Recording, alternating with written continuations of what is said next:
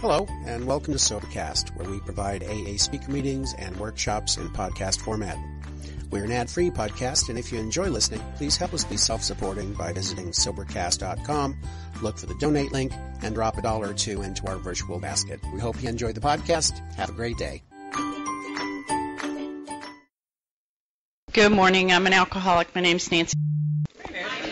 Sorry, habit I stand. I just feel really, really uncomfortable when I sit and I'm sharing in front of a bunch of people. So my preference is to stand. So good for you. I don't get to read my books because I can't hold a microphone, put on my glasses, and read a book at the same time. My sobriety date is July 4th, 1988. My home group is the Elkridge Monday Night Group of Alcoholics Anonymous.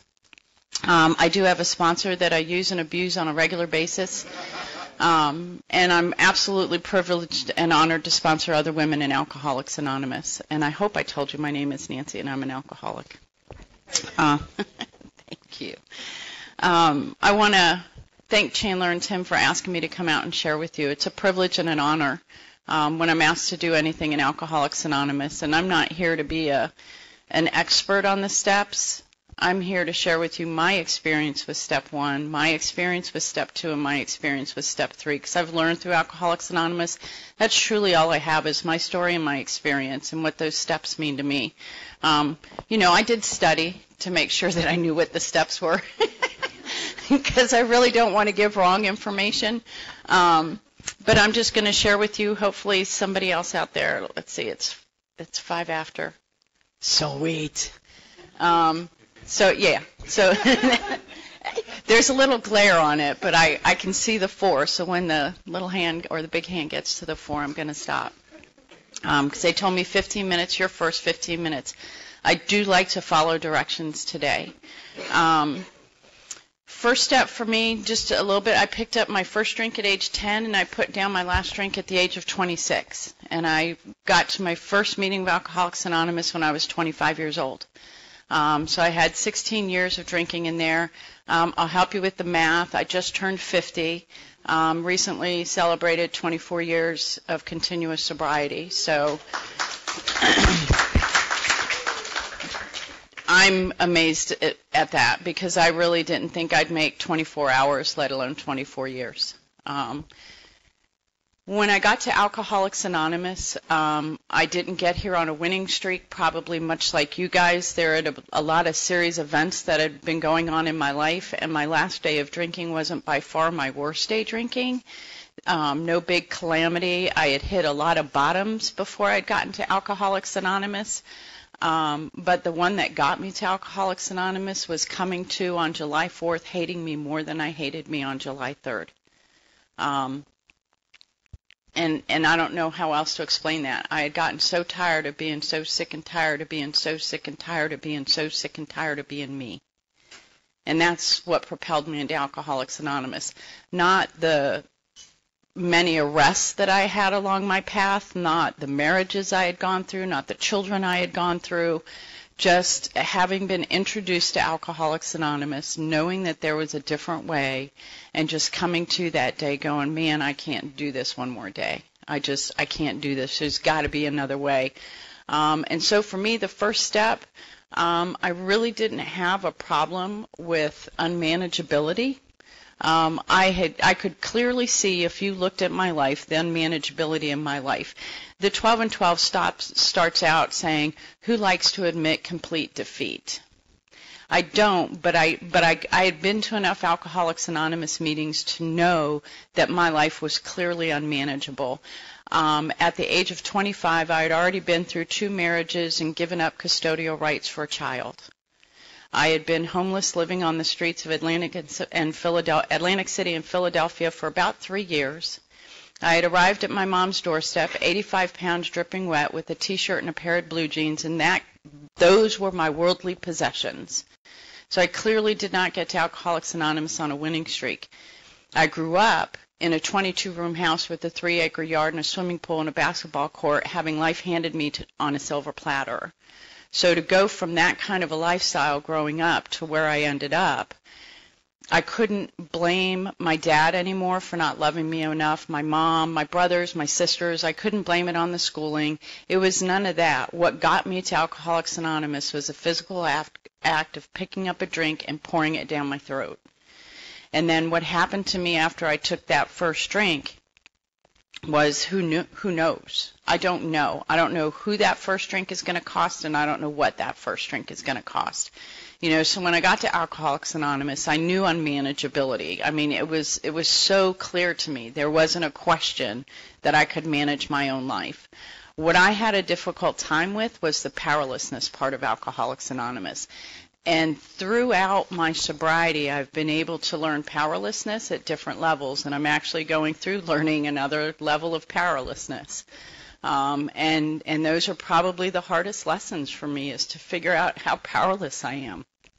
But the thing that got me on powerlessness was I was sitting in a meeting of Alcoholics Anonymous, and someone was sharing, and I grew up with a dad who was very strict, very stern, very yes ma'am, no ma'am, yes sir, no sir, by the book, military, just that's just how my dad was, and I actually inherited a lot of his qualities, and my husband doesn't always like those qualities, but that's just, that's what I was raised with, that very firm, very strict. Hearing the stories of, pick yourself up by your bootstraps, it'll build character, that kind of stuff, which actually I hear more from the men in Alcoholics Anonymous, so I really relate to that. I wasn't the little prissy princess. I was the, forge your own way, stand up, put your big girl pants on and, just man up, is how I was raised. And so I thought that the power came from within me, that if I just buckled down hard, if I just willed this, I could make it happen, like I can just do this if I'm strong enough, if I'm good enough, if I'm whatever, I can make this happen. And I'm sitting in a meeting and I'm sharing this with someone after the meeting. I love meetings after the meeting. And they're like, Nancy, if you think you have so much power, why don't you stop at 7-Eleven on the way home, buy a box of X-Lax, take the whole box, and then come back tomorrow and tell me how much power you had over stopping what was going to happen. And you know what? It sounds silly, but that actually did it for me. I can read all this good information in the big book of Alcoholics Anonymous. I am a visual person, and that's how I learn. I learn by doing. And that made so much sense to me. 24 years later, I understand that as much today as I did the day that individual shared that with me. I understood that once I put a drink, and he went on to share with me, Nancy, once you put a drink in your body, you have absolutely no control over what's going to happen to you. That's powerlessness. I got that. It made sense to me when that individual broke that down for me. That made the first step mine, and it became real for me. And I understood what powerlessness was, and then I moved on to the second step, and working the second step with my sponsor was, again, for me, a little bit challenging. I didn't have a problem believing in a power greater than myself. What I had a problem with was believing that this power could restore me to sanity. Little bit of background information. My dad is a psychiatrist by trade, and he runs mental institutions for a living. My addresses growing up were the Connecticut Valley State Hospital, Colorado State Hospital, Augusta Mental Health Institute, St. Elizabeth's Hospital, Washington, D.C., because our house was on the grounds of those mental institutions till I was 18 years old. And so that's what I equated insanity with, was the patients that I saw on the hospital grounds. And I had a real challenging time understanding that I had any insanity in my life at all, because I thought if you were insane, I would be one of my dad's patients. And so I had a really difficult time with that. I also didn't have a whole lot of friends. Nobody wants to come over Nancy's house growing up, and there was no sleepovers or, I'm not going there for a birthday party. But I grew up going to church. I went to private schools my entire life. You know, we went to church on Saturday, sung in the choir on Sunday. I did all that deal. So I didn't have a problem with believing in a power greater than myself. I got that there was a God out there. I got that there was something hanging out the moon and bringing up the sun in the morning and, you know, all that stuff. I knew that that existed. Now, my perception with my God was really skewed. It was just really twisted, the strange mental twist that it talks about in the big book of Alcoholics Anonymous. I got that piece. Thank God for sponsorship, because when I sat down with my sponsor and we talked about the second step, she saw the challenges that I had with the second step and understanding what insanity was. And for this alcoholic, she just let me move on without totally understanding the insanity of my disease until we got to the fifth step. Once I did my fifth step with my sponsor, I could clearly see that the choices that I made in my own life were absolutely insane. Normal people do not spend their entire paycheck on booze and other things and not pay their rent, not pay their electric bill, not make their car payment. Normal people don't do that. Some people who can't manage their finances do, but most normal people don't literally spend their paycheck on booze. That's the first thing I would do when I would get my paycheck. Normal people don't sit at the bar for 2 to 3 days and leave their child at a daycare, and the child has no idea where they're at. The daycare has no idea where they're at. That's absolutely insanity. And I couldn't see that. I just thought that's the way it was. You know, oops, forgot. You know what I mean? And so for me, I was really challenged with the second step. And like I said, thank God for sponsorship. She didn't make me totally understand the second step. And we worked through the rest of the steps on that relationship with God. And today, the God that I have in my life today is very different than that higher power that I approached when I first got to the second step. Which brings me to the third step.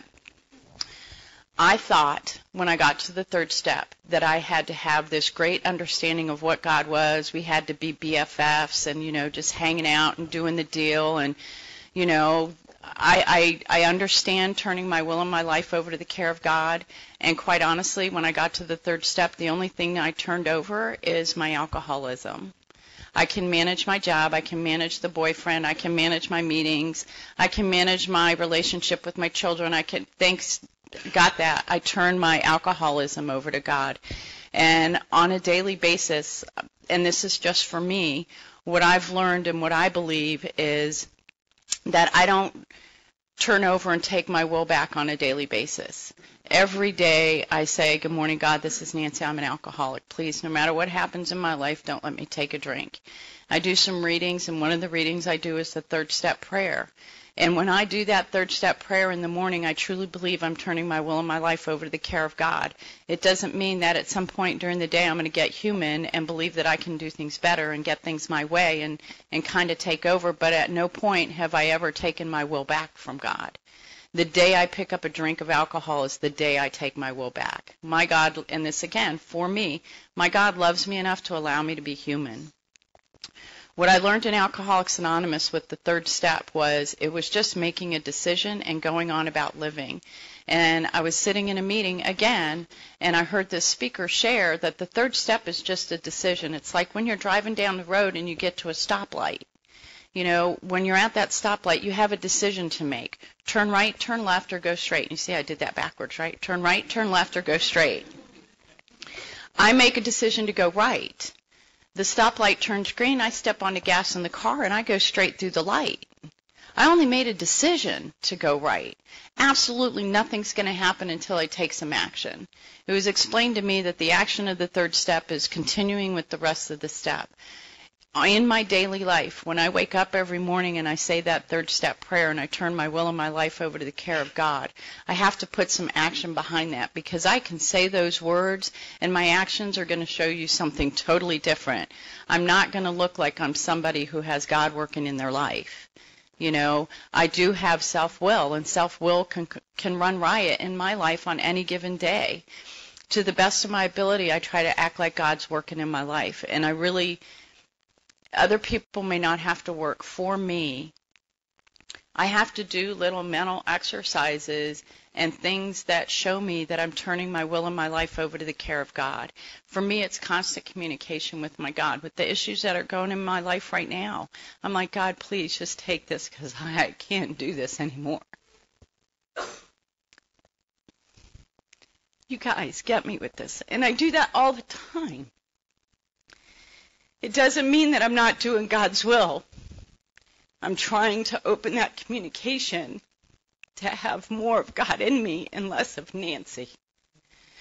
I get me in so much trouble. This decision maker is horrible. Horrible, horrible, horrible. If I don't follow the directions that's given me, just like this morning, I ended up over at where 10 Hills meets because I knew the directions. Open the book, read the page, Nancy. Here's the directions. Follow the directions that's given you. And I get constant reminders of that every single day. Thank God I have sponsorship that's not one and done.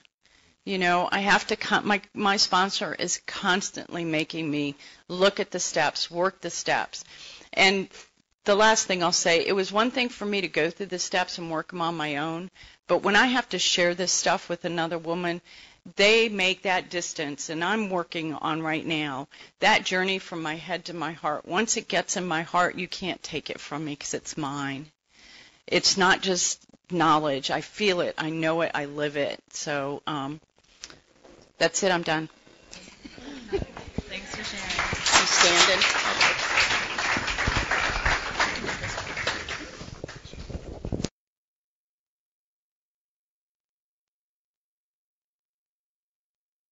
Hi everyone, my name is David. I'm an alcoholic. A little bit too close for me. Intimidating. And I don't have any problem being heard usually, so we can probably back off a little bit on the microphone. Nancy, it's great to hear you, and it is a privilege and an honor to be asked to come share my experience on the first 3 steps at this meeting this morning. You know, I do have a home group. It is the Bowie Friday Night Speakers Group in Bowie, Maryland. Did I say my name's David? I'm an alcoholic. I had the same thing you did. All right. I'll say it again. Yeah. The microphone got me all discombobulated. And I have a home group and I have sobriety. It's June 23rd, 1990. And so like Nancy, you know, I've been sober a few years in Alcoholics Anonymous, and more than half of my life now has been being sober in Alcoholics Anonymous. And it's you know, it's really when we talk about the steps, and this is a workshop on the steps, so I'll try to speak less about my, you know, sort of my story and more about my experience with the steps. I can tell you that I didn't come to Alcoholics Anonymous for the first time on June 22nd, 1990. I came to Alcoholics Anonymous for the first time somewhere around October, November of 1987, 3 years before. And the reason that I didn't get sober in 1987 was because I didn't have the first step. And so for some folks, they'll come to Alcoholics Anonymous and they're convinced. You know, they're convinced that they're powerless over alcohol. For others like me, I got here young. I wasn't even legal drinking age, and I knew I had a drinking problem. But I had to spend 3 years in and out of Alcoholics Anonymous getting convinced that I was powerless over alcohol. And for those of you who have done that, you know, if there is a hell to be had on earth, I will tell you, it is coming in and out of the rooms of Alcoholics Anonymous knowing that you no longer belong out in the bar room or out drinking, but coming here and not feeling like you belong here either. You know, the book talks about knowing a loneliness as few do. It talks about pitiful and incomprehensible demoralization. It talks about those kind of things. I know what those things are. And on June 22nd, 1990, what I brought to you all was a man laying in a hospital bed, 22 years old, with the whole side of his head smashed in from a fight, alcohol-related, who had spent 3.5 years in and out of the rooms of Alcoholics Anonymous, who had broken the hearts of everyone who loved him, who was, by all accounts, going to die that night or be brain dead the rest of his life, who mentally had been a good student at one point and destroyed any chance of ever being able to read, study, or do anything again, who spiritually was a man without a soul.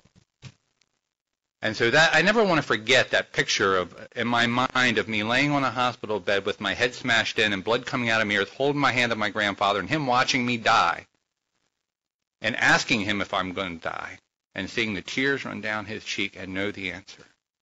I never want to forget the coldness and the darkness that I felt laying on that bed, knowing that my life was over and knowing that at 22 years old it's not supposed to be over and it wasn't supposed to end this way. And I've been very blessed to have been given a second chance. And anything that I can tell you that changed from that 3.5 years in and out of AA and laying on that bed dying with everything spent, with nothing left, no hope.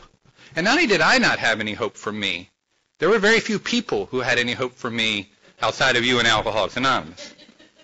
You know, the family, I mean, God, they had spent 3.5 years. There had been treatment centers. There had been countless one-day chips. There had been countless new starts and countless failures. And they were just broken and done. And the only difference between that night and sitting here with you this morning, 22 plus years later, and with a very different life, I assure you, the 12 steps of Alcoholics Anonymous. Handed to me, shown to me, taught to me in word and deed through a sponsor. So what I'm going to do here this morning is walk you through what my sponsor did for me pretty much 22 years ago on the first 3 steps, and share a little bit of my personal reflection, because one of the great things about being sober a while, and as Nancy said, working the steps over and over and over again with others that I sponsor, because I believe that that is the foundation of long-term sobriety, is sponsorship. If we're not passing it on, man, I dry up and I shrivel up and I die. You know, there seems like for God to work in my life, it seems like I have to have the hand of a sponsor and I have to be sponsoring other men. And if that doesn't happen, it seems like the power doesn't flow. And so when it came to step 1, there's 2 words for me. The first word is we, and the second word is powerless. And what I found for me is that I could not be part of the we until I really truly conceded to my innermost self that I'm powerless over alcohol. And the big book, it's really important to get to the first step. And to prove that to you, we have a doctor's opinion that's written by a medical doctor that describes the nature of alcoholism as sort of a twofold disease. One is a mental obsession. I've got this mind that when I'm physically sober tells me that I can drink again, that it'll be different this time. We kind of talk a little bit about it in step 2 when we talk about insanity, right? The strange alcoholic insanity. It's not the crazy things we do when we drink. It's that mental obsession that tells us it'll be different this time. Yeah, I know you've gotten locked up the last 5 times. You've been to the mental institution, and you're going to see the judge next week. And by the way, your family won't let you come in their house and hides their money whenever you're around. But this time it'll be different, you know? I'm not an alcoholic in Mexico. These are the beautiful, I can drink on antabuse. I mean, these are the things that the mental obsession tells me when I'm physically sober. And then once I take that drink, I have this physical allergy that says more, right? And those 2 things lead me to the gates of insanity and death. It's so important that we get this idea that the big book, now I'm a sort of student of, classical big book AA, right? And so I really do believe that 164 pages are the program of recovery, and I'll add the other 30 that's the preface, right? So I'll say there's 194 pages that are the program of Alcoholics Anonymous, the core of it. And now, so when we come to step 1, where do we first see step 1? I didn't see step 1 forever reading the big book. I don't know how many times I read it. I didn't see it. And finally my sponsor had to point it out. It's on page 30, right? And so we get 60 pages of the book before we even see step 1 show up. That's how important it is.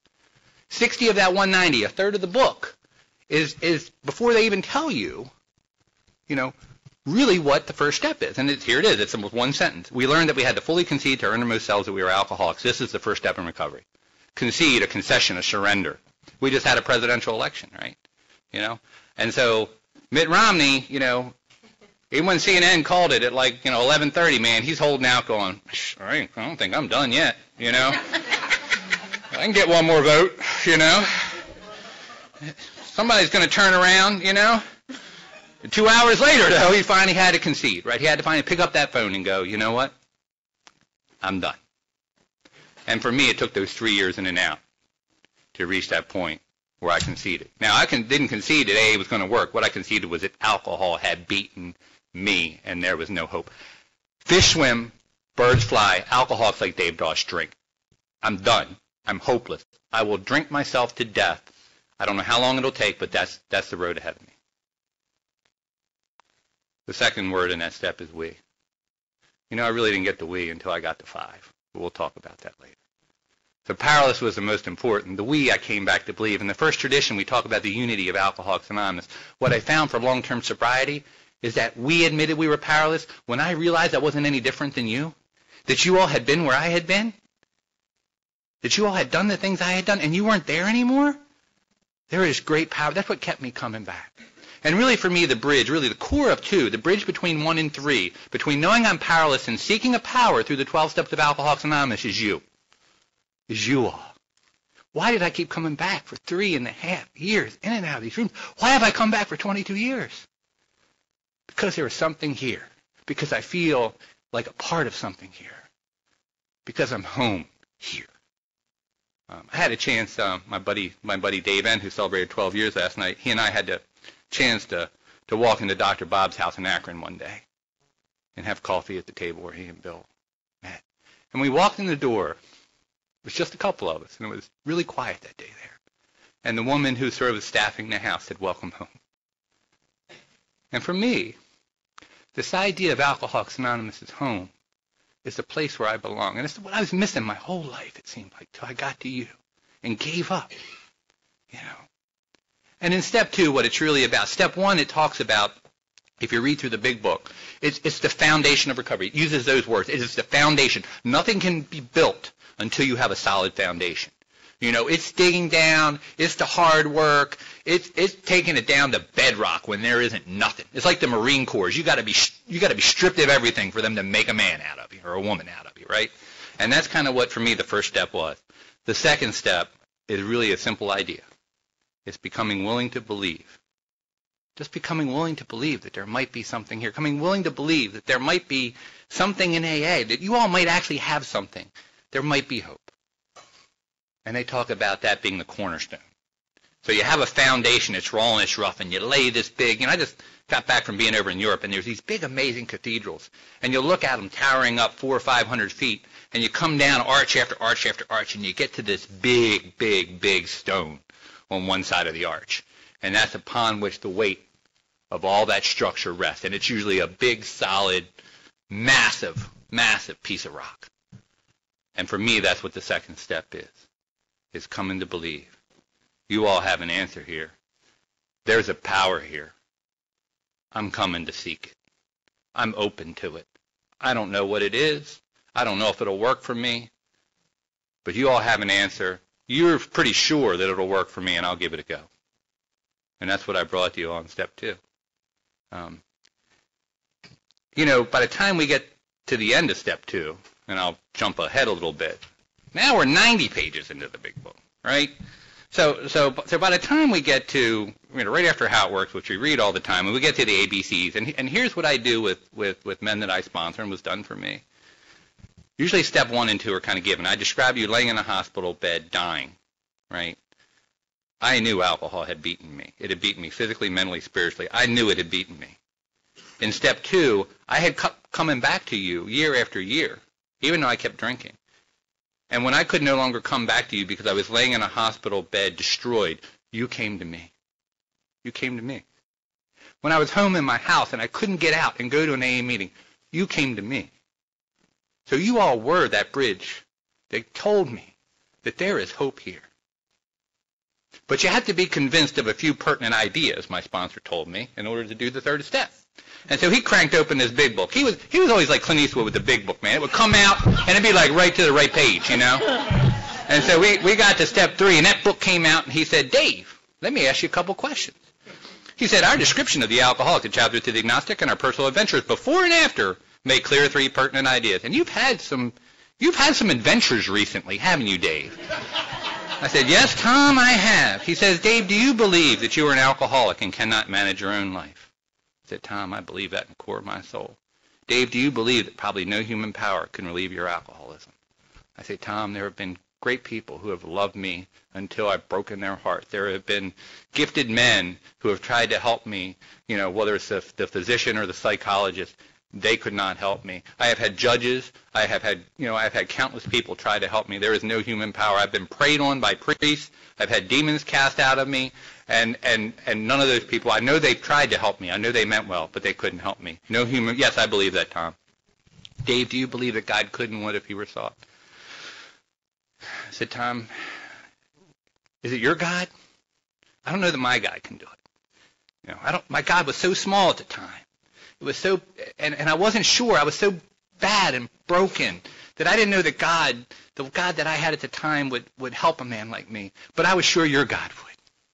I was sure that good earthly direction, that higher power, this language and the spirit that I felt, that's why I kept coming back, because I knew God was here. I knew he was here. That's why I kept coming back.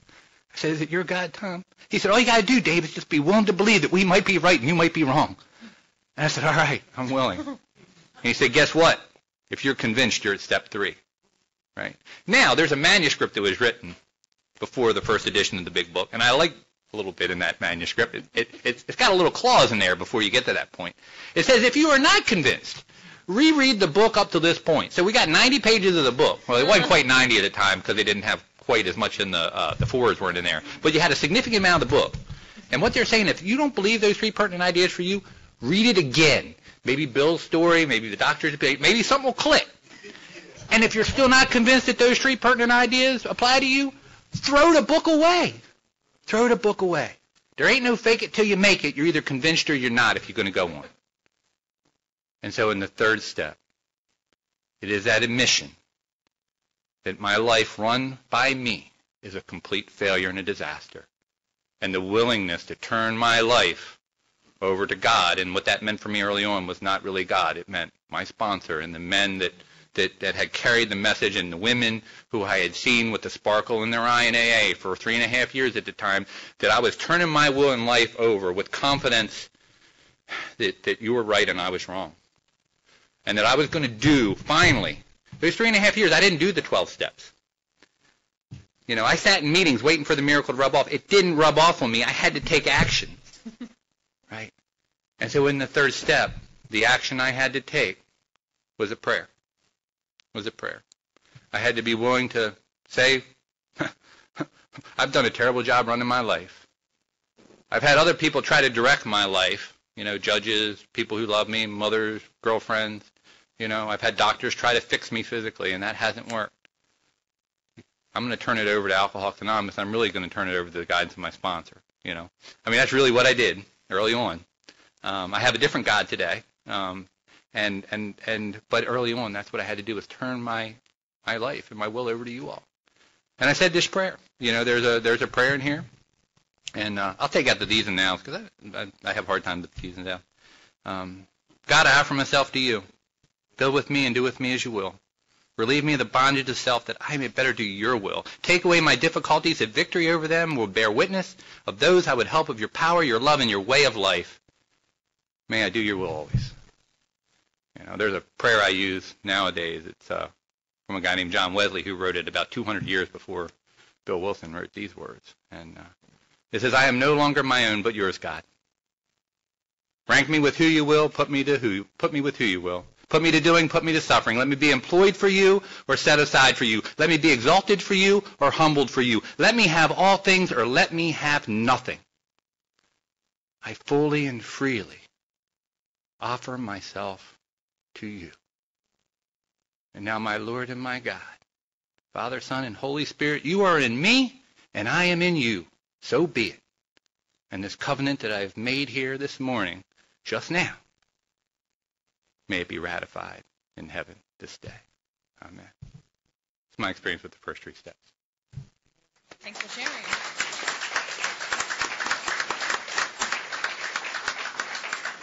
Now we... Yeah.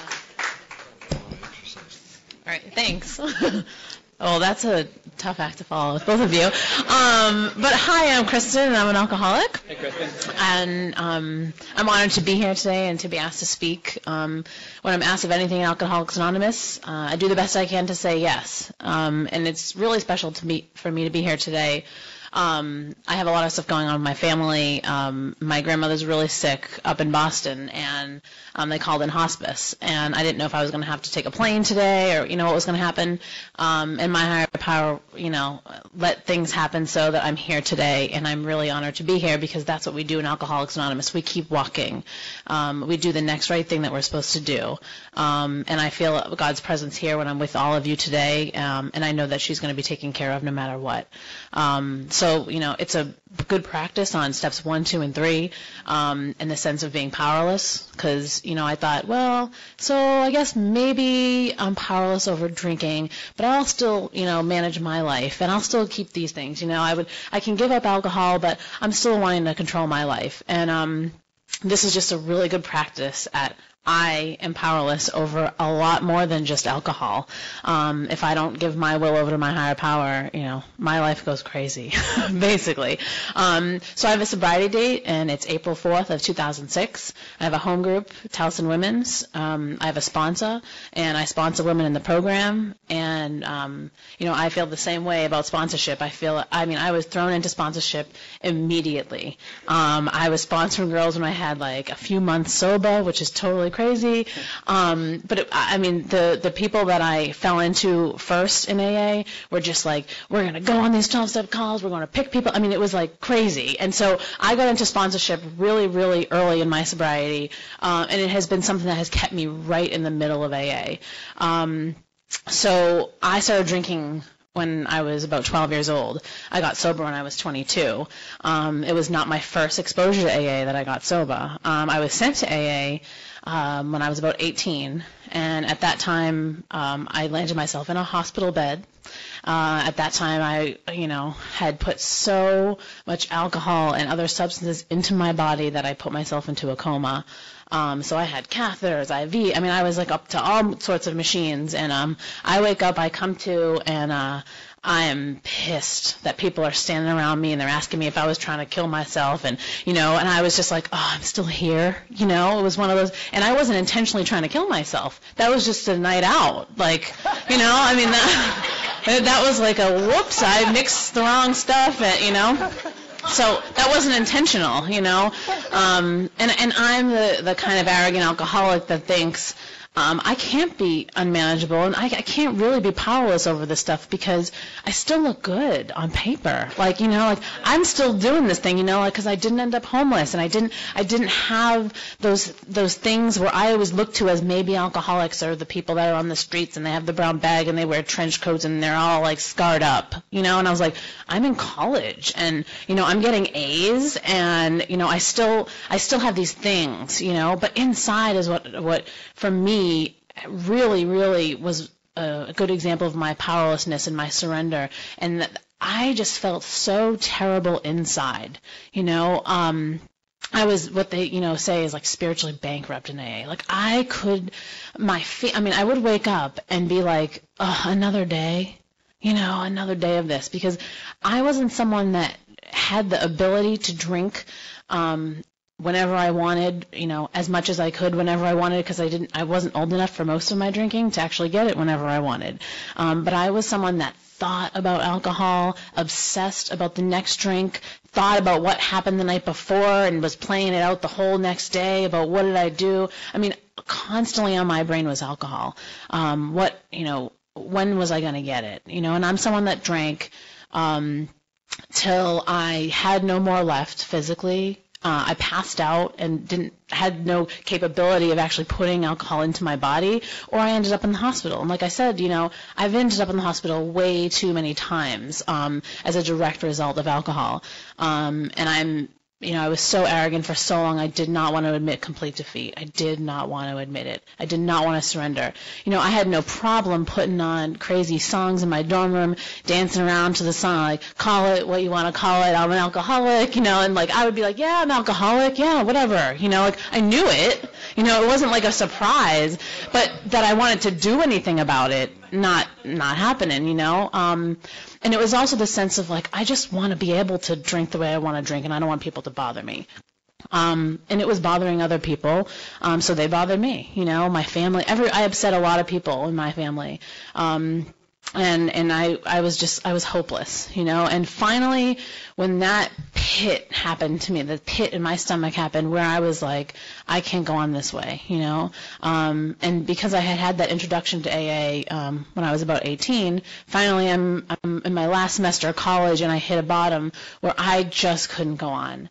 I couldn't believe the depths that my alcoholism had taken me, and I wasn't doing what like normal college kids were doing anymore, And something happened to me where I thought I had this moment of, I believe my higher power's presence came into my life, and I was walking to my therapist at the time because I had called him and said, I really messed up, I'm freaking out, could you have an appointment? I think I'm dying. I was like losing my mind, and he said he could see me, and I was walking to this appointment, and I thought to myself, maybe I shouldn't drink anymore. And it was weird because like that really was never a thought. It was but I don't know if I can. And that was what scared the crap out of me. I don't want to live like this anymore, but I don't know what it even would look like to not live like this. Like that was the only life I knew. And it was surprising to come to AA and find that like other people understood that, and that they would be like, that's really not normal, but we get it. Like that's not like what people think. Like they don't think, well, why don't I just like make myself puke so I can drink more, and they're like, that's like not normal. So anyway, so with my first step, it was like, okay, I was so hopeless and helpless that I just said, okay, all right, I'll do what you guys are doing, and I admitted I was powerless. And with a higher power, I was totally weirded out with the idea of God. I grew up with a religion, but I had chose to not follow it. I chose at some point when I was drinking that I don't want my God to see what I'm doing, so I'm going to pretend he's not there. And so when I came to AA, my sponsor was like, okay, so we pray every day, we get on our knee, and I was like, whoa, like this is like way too much for me, And so she's like, well, that's okay, you can pray to whom it may concern. And so that's what I did. And it really works. Like, now I call my higher power God, like I have a relationship with my God, but that worked for a while. I would get on my knees and I would say, to whom it may concern, please help me stay sober.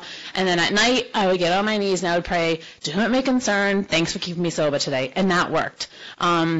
So I really believe when they say, that your God of your own understanding, that was my God of my understanding. And my sponsor would ask me every single day for my first 5 months of sobriety if I prayed that day when I would see her, because I saw my sponsor for every single day of my first 5 months of sobriety, which is crazy. That's not most people's experience, but I got sober in upstate New York, and the home group that I landed in that my therapist sent me to happened to be very strict. And I moved to Baltimore, and I got a sponsor here, and she really helped me come to that understanding. And she would say things, I really, really related to like, my higher power is not big enough, And when I would say that, my sponsor was like, well, use mine. And that idea was just like baffling, because it was, like, wait, so you think yours is strong enough for the both of us, And she would just be like, yeah, I know it is. And so that belief just, it started to come over time. I continue to pray. And my prayer life, I'm not going to sit here and be like, I pray every day, I'm really good. There are like literally, like, I go through cycles. And sometimes I just like, am like, okay, I know there's a God, but like for some reason the past 3 days, I didn't get on my knee. Like, what's up with that, And it's just what happens in my sobriety, in my recovery, in my program. But I really rely on that higher power. And in my third step, it's turning my will and my life over, to my higher power it's actually amazing. It's a relief, but I didn't feel like that when I came to that step. I was like, well, if I give my will over, like, what's left of me, And I have no ability to make the decision. I didn't really like that, But what happened was I would get in enough pain where I would say, to my sponsor or my friends in AA, I don't know, this one seems too hard for me to handle, And then I would be nicely and gently reminded, you don't have to handle it. You have a higher power. Give it up. Stop hanging on so tightly.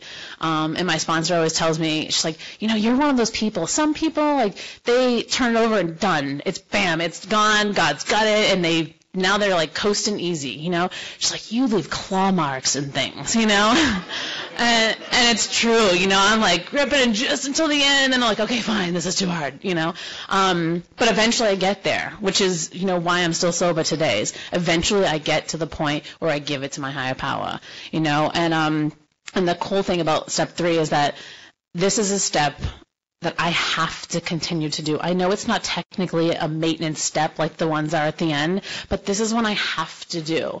When I do not practice a 3rd step, I feel resistance in my daily life. And so for me, what that looks like is, I really wanted to make this plan. And like the quality of my problems today, it's really amazing when I think about, my problem today is I really wanted to go to this social event and I can't. Problem. I was on death's door, so many times. I'm in the hospital beds, I'm passing out, I'm blacking out.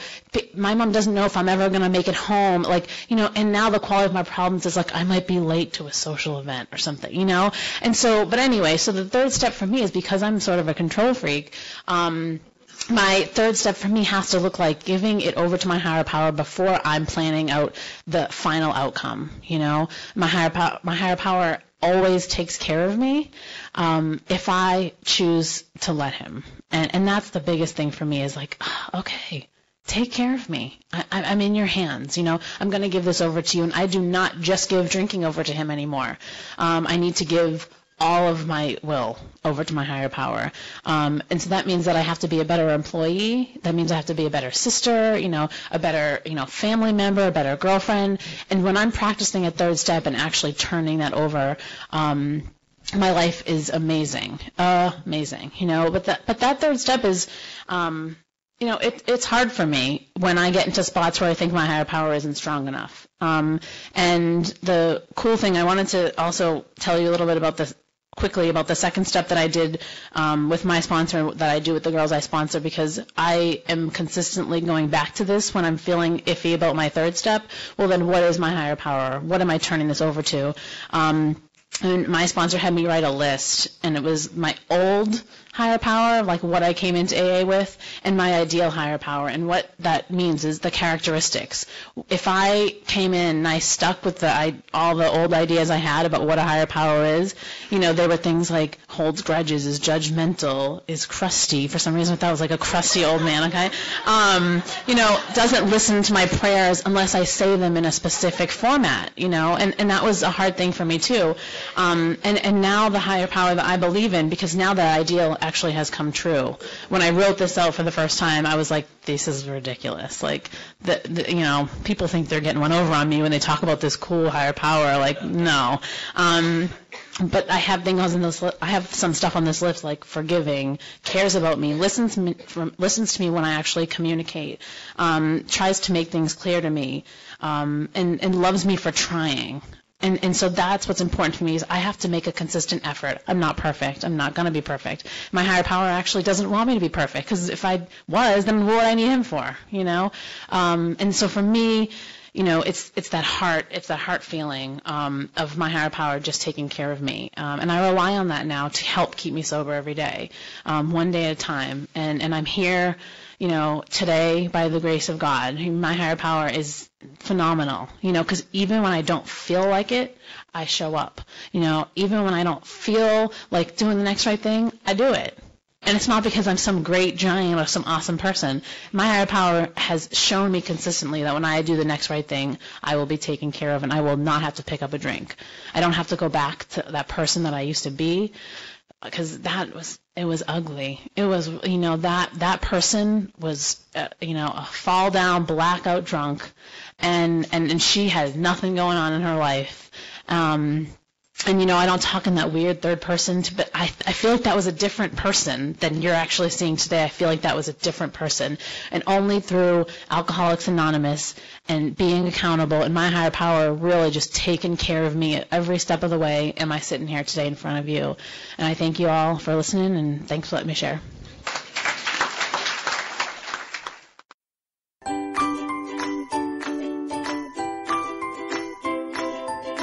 Thanks for listening. I hope you enjoyed the podcast. Sobercast is ad-free, and we'd like your help in order to keep it that way. So if you'd like to help us be self-supporting by pledging $1 or $2 a month, visit Sobercast.com and look for the donate links. Thank you very much.